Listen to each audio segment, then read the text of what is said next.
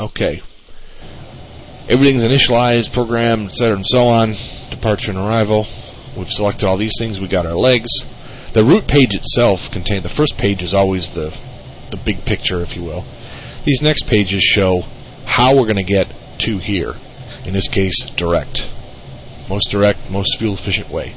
And we've done direct basically for all of these, except for the last one, in which case we're going to go from CF35L via the approach to 35 left threshold. This is where, if you're going to use Victor Airways, you would enter a Victor Airway here. That's what that's for. So, we got that. We've got our thrust references, thrust limits. We're using takeoff 1 and climb, or takeoff default and climb default. Progress page shows where we are. Just a quick check. We're going to have 61,000 pounds of fuel when we get to Malpensa. That's plenty. And to top a climb, this is telling us that since it thinks we're in takeoff mode, the next computed point we're going to hit is a top a climb in 78 nautical miles at 1211 Zulu. That tells us how long it's going to take before we should level off at our flight altitude of 37,000 feet. So, we can get rid of this and now get ready for takeoff. First thing we have to do, of course, is start the engines. So, we enable the fuel. This does not turn the fuel on. All that does is get the fuel ready to come on. And the way we do, we have bleed air from the APU going to the engines. Now you'll notice that the bleed valves are off, but on means enabled. So what's going to happen now is when I turn on the starter motor, it's going to enable bleed air to the engine, and engine 1 is beginning to accelerate. The startup is essentially automatic. Once it reaches a certain speed, it will turn on the fuel and the ignition, and we will have light off.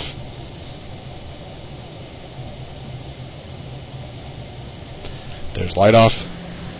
As you can see, number 1 just fired up. Once everything is stabilized, the start button will pop back in.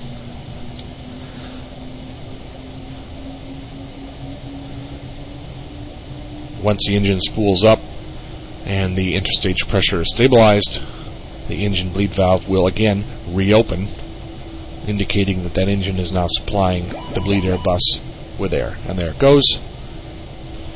We had automatically the hydraulic pumps kicked on, the generator kicked on, and the APU generators turned off. At least for the left bus is off.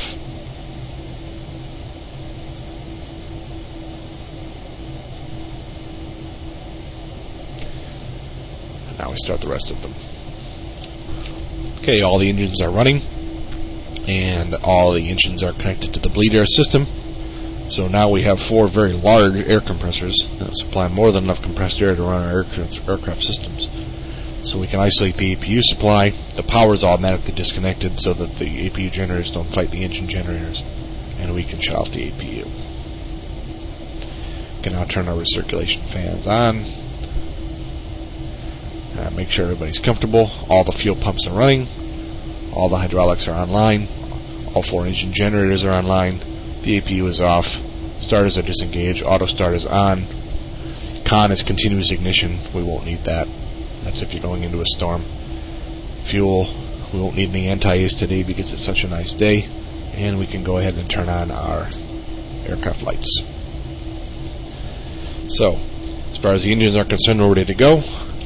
We told it we're going to do a flaps 20 departure. So we'll get the flaps going. I should have done that a little earlier, actually, because it takes a while for the flap to drop on this thing. While that's happening, 10,000 feet is the maximum it's going to climb to. The autopilot doesn't necessarily do anything it wants with respect to altitude. You've actually got to allow it to. So I'm going to tell it, remember our initial altitude is 6,000. So what I'm going to do is I'm going to set it to 6.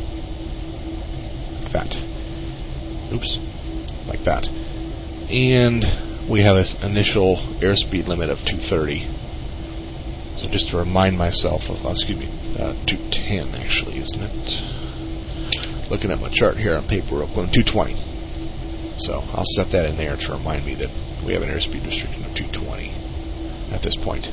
Now, turn on the flight director. What the flight director does is it's a recommendation for how to fly the aircraft. In other words, it's sort of a what I would do if I were you from the autopilot.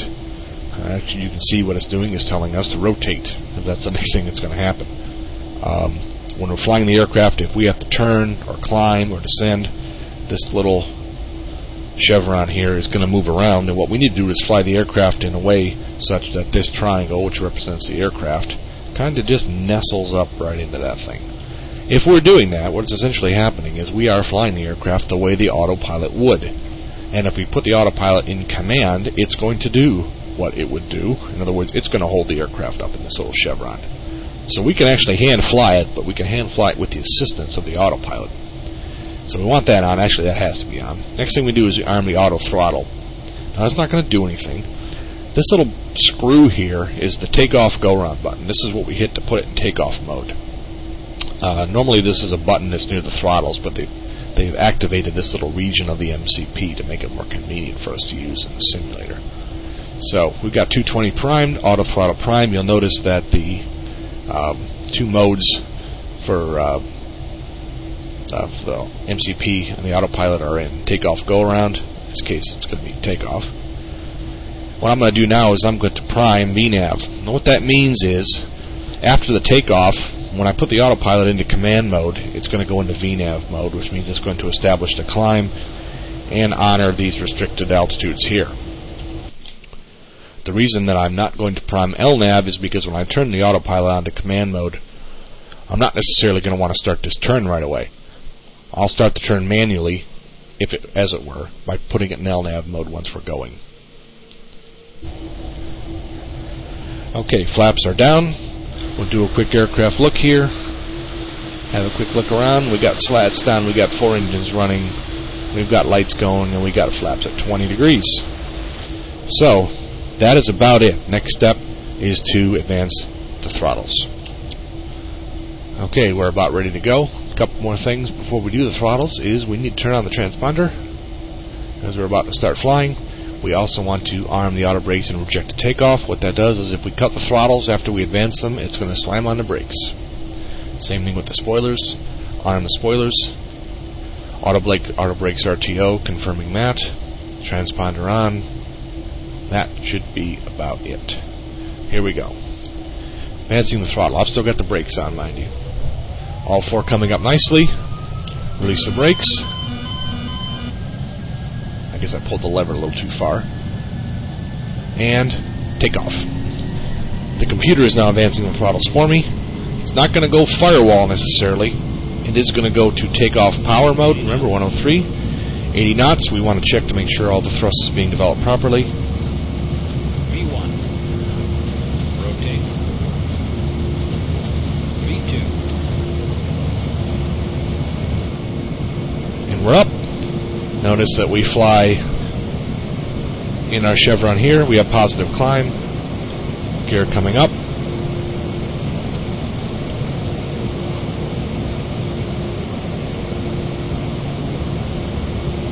Command. You'll notice it's gone to VNAV speed.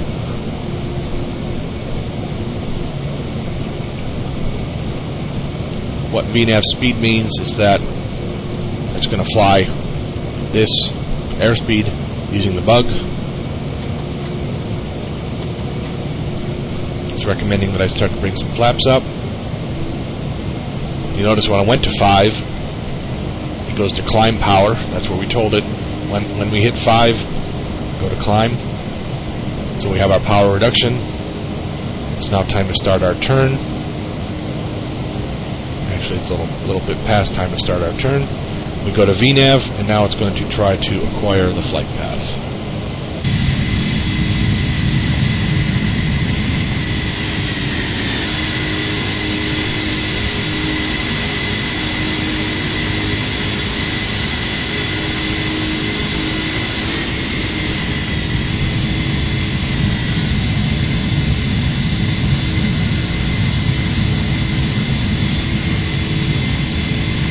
We get a beautiful view of downtown Amsterdam, the Dam Square.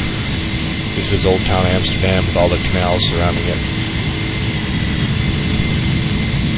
I can tell you from personal experience that is exactly what it looks like.